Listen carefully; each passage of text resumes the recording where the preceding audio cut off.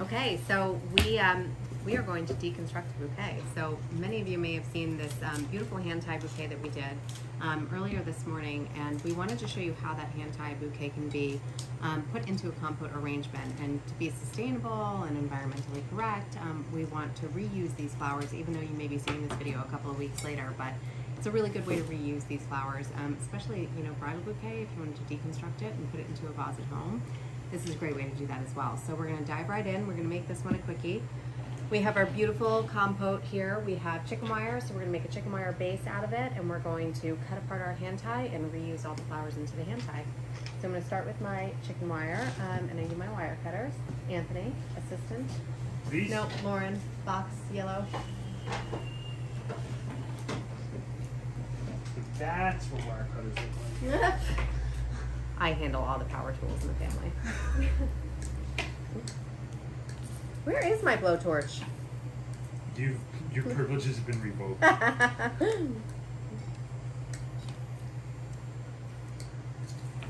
So what's the chicken wire going to do? It's going to create our grid within the compote. Doesn't it loosen the arrangement up a little bit compared to like if you were to use a foam or something like that?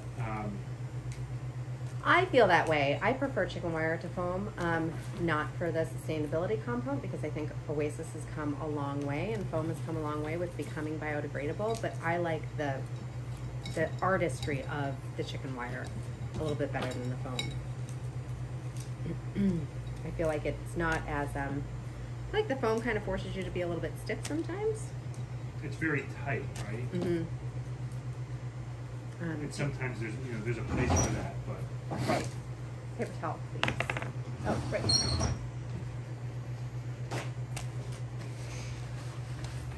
I'm going to go ahead and tape my chicken wire in. It'll prevent the chicken wire from moving, especially when it has to be transported. Even if you feel like your chicken wire is tight in a vessel, tape it in. It can't hurt to have that added assurance when you're traveling with something. You never know if somebody's going to stop short in front of you, and it's just better to just be safe. The chicken wire itself creates the grid, so I don't need to go crazy with the taping. I'm just doing one across one way, one across the other way, and then taping around the outside to make sure the tape stays on. That is key whenever you're taping anything, is tape the outside. Anthony knows this from... And then tape to tape, right? Tape to tape. You want to get the tape over the tape. Yep. That's what it sticks to. Exactly. That's where it adheres best. All right, here we go. Oh no!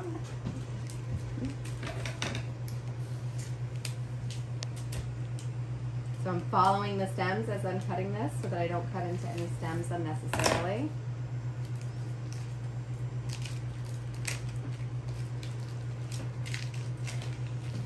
Are all those flowers going to go in that vessel? Yes. Wow. How do you know that? Because I've been doing this for a while. It's not your first rodeo? It's not my first rodeo. That being said, I am going to start with my greens. Greens are great. You know, they're going to give you body and shape and form. You know, if you think about your gardens, some of us that have, you know, home gardens, your evergreen. Can I cut across you real quick? Oh, you know, we're married. Why do you use the knife instead of clippers? I use the knife personally because I feel that it's more efficient. I think you get a cleaner cut on your stems when you use a knife. And you didn't start with the knife, right? I did not. I started fumbling with a pruner, not knowing what I was doing while I was sweeping floors here at the shop before I actually owned the shop. And you also, you move faster with the knife. I never put it down. Right. It's always in my hand, which is why I feel that it's more efficient.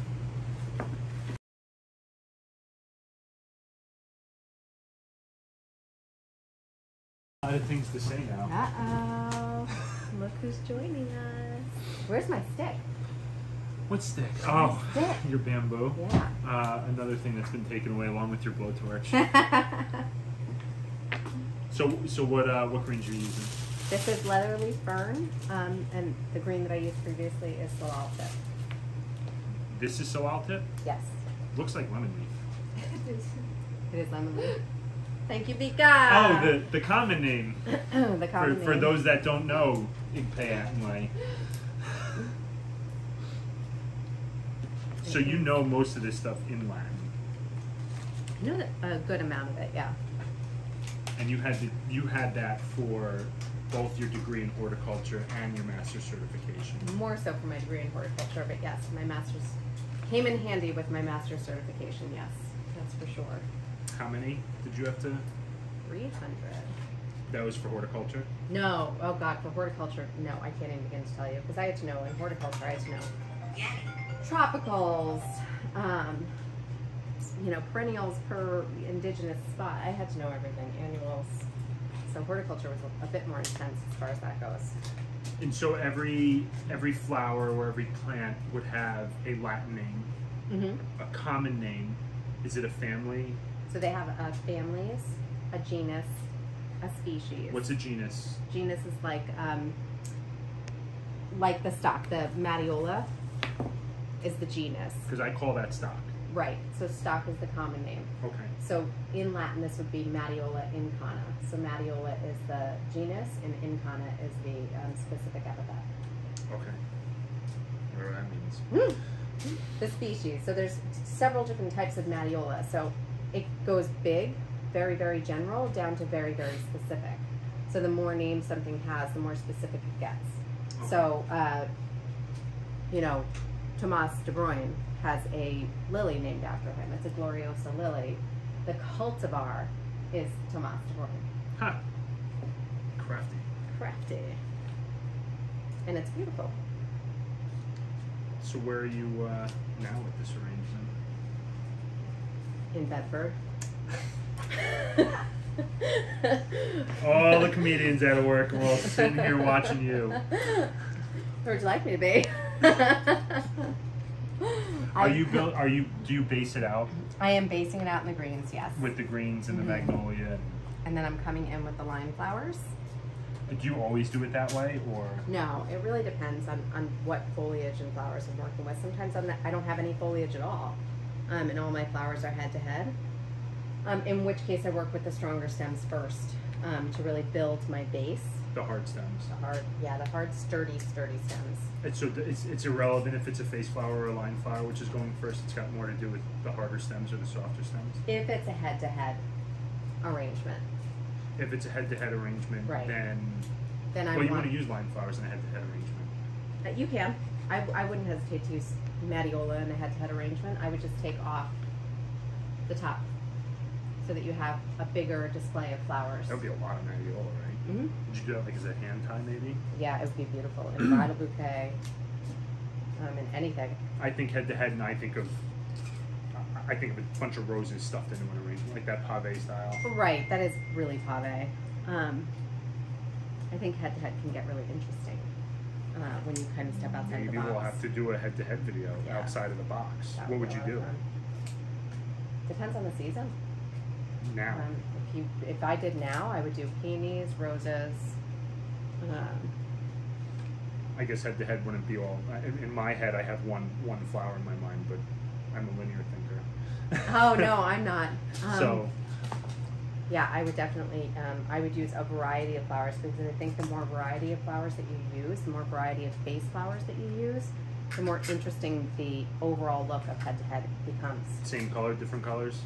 Same color, really? Within maybe a ton color palette. What's ton-sur-ton? I know.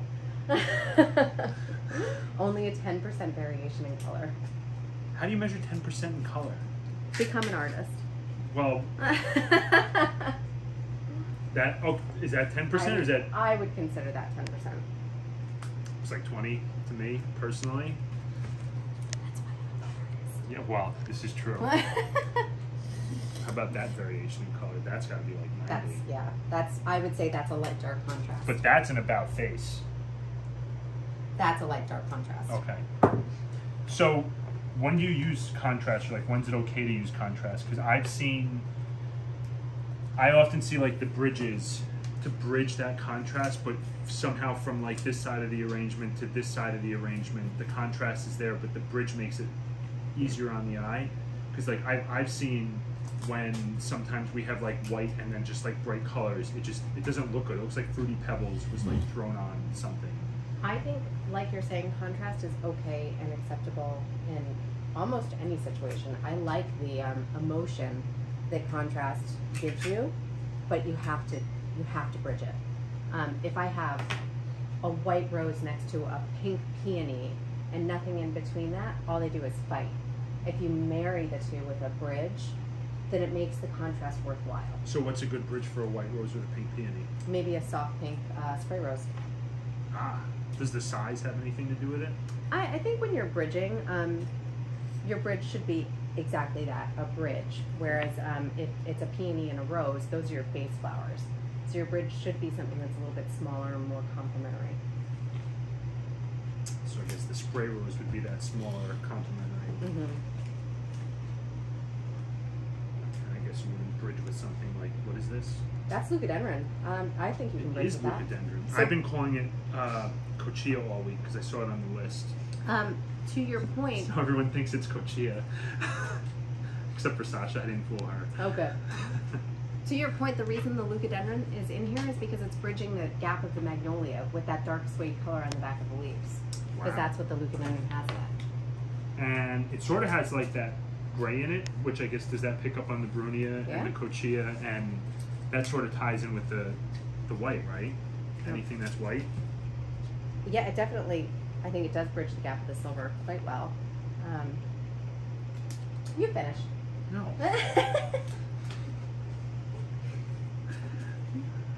No, I think Those who you're right. can do, you are.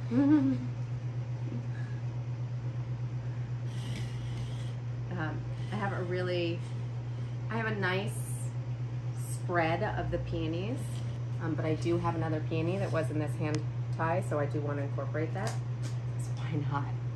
I mean, who doesn't love peonies? So this arrangement could be, this is a great wedding centerpiece, am I mistaken? Absolutely. It's a great winter wedding centerpiece. This I would tablescape with like mercury glass silver chargers, you know, maybe put a great top layer linen down on the table. Definitely have some candlelight all around it. I also really like, I feel like a lot of times you see like winter wedding centerpieces and stuff, and it's just like a lot of white and green. Mm-hmm. I feel like the leucodendron and the silvers and then the magnolia leaves tie in sort of like, I guess, the more natural elements at this time of year. Is that why you're doing it? Yeah, this is winter to me. This is winter. Yeah, because there's, you know, when you think of like putting your feet into cozy slippers by the fireplace, they tend to be a suede or a leather or something like that, and that's what the magnolia leaf is for me. So it's cozy. It's warm. You say leather suede slippers by the fireplace? I don't have a pair of those. I tried one time and they weren't for me. Well, maybe you need to ask Santa. Oh, I think my slippers doing all right. Cashmere. Does it exude cashmere to you? Because that's, I think of magnolia and I think of cashmere. I think you're right about the leather suede. That really is like a suede. I wish the camera could touch it. But my point is, my slippers are not suede. I think someone's asking for something for Christmas. No.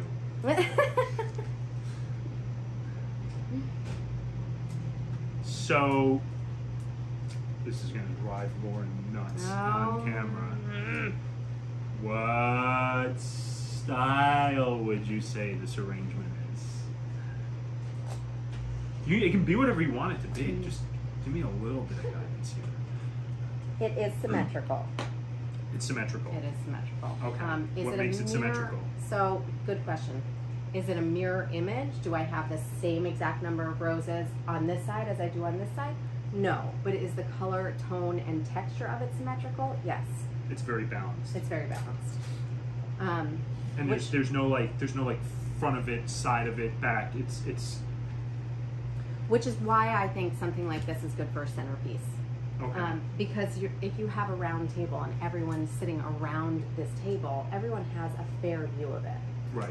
Versus, you know, if you were to do something that's a little bit more asymmetrical, you would do that on a foyer table where it doesn't have to be, you know, a 360-degree view of it. It's okay that it's a, you know, you can see three sides of it. Okay, so it's symmetrical. What kind of color palette you got there? This is a light and dark contrast. So is that active or passive or? I would call it passive. Passive? Yeah. Really? I disagree. Okay. It means nothing. But I feel I like it's understand why active. you disagree because You're going from the white to this. right. But style-wise, like, is it more of a traditional look? Is it more of like a boho look? I think this is a little bit more of that romantic, Bridgerton, lush, vintagey kind of a look, especially with the mercury glass container. Romantic, Bridgerton, lush, vintagey. I would have guessed that. That's what I would have said. Which to me is I can't believe you have Bouquet. that's the holiday season for me. And the you holiday do it. season is classic and vintage, and you know, classic is following family traditions and sentiments and being together. That to me is what classic means, and I think that's some of the emotion that something like this brings in. So I could see this on my aunt's dining room table. I could too. Where is this going in our house if we bring it home? I would put this on our coffee table. On our coffee table. Yeah, mostly because we have this huge, enormous gray ottoman in front of the fireplace that we are constantly all around. We In front play of the cards fireplace. on it. We, watch TV in front of it. But sometimes Hudson's on one side, we're on another side, and so we use the 360-degree aspect of our ottoman. So that's why. What about like putting these down a long table and like linking it up with bud vases and candles and candles? Yeah. It's not too big either, right? Because like I guess if I was sitting, I'd be somewhere around. I could still see across it. Mhm. I'm taller than most, but I think I've got pretty good clearance on it. Took you a while to figure that out. Took you.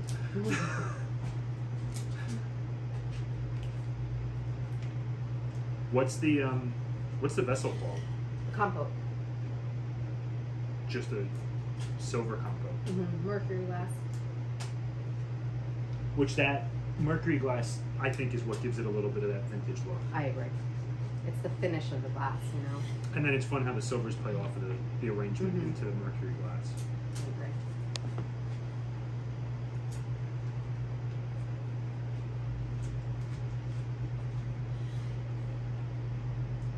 So in your other video, you said it's not about using all the flowers, it's about achieving the vision. Here you are, finishing all the food on the plate. I had this vision before I started thinking about it. Wow.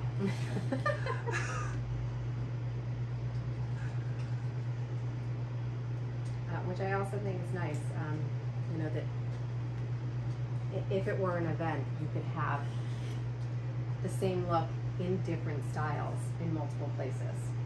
Which is great. Right.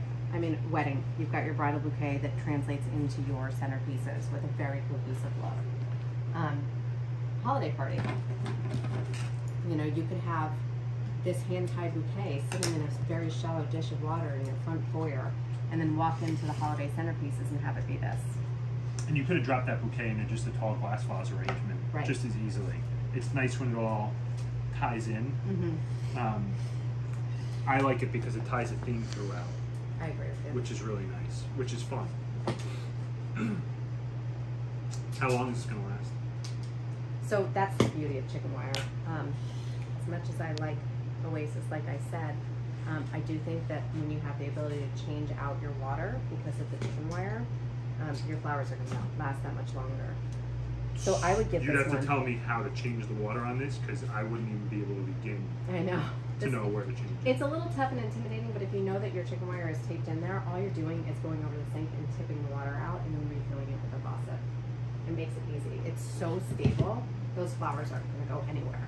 Okay. If you say so. Because of the chicken wire and because of the taping. Makes sense. Yeah, perfect spot for that.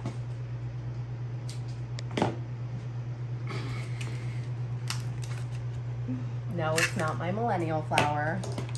We were once told that a millennial arrangement has what, one flower right in the middle, and it's almost like a middle finger. So that's basically you flipping me, Bert. Yep. Love you. Love you.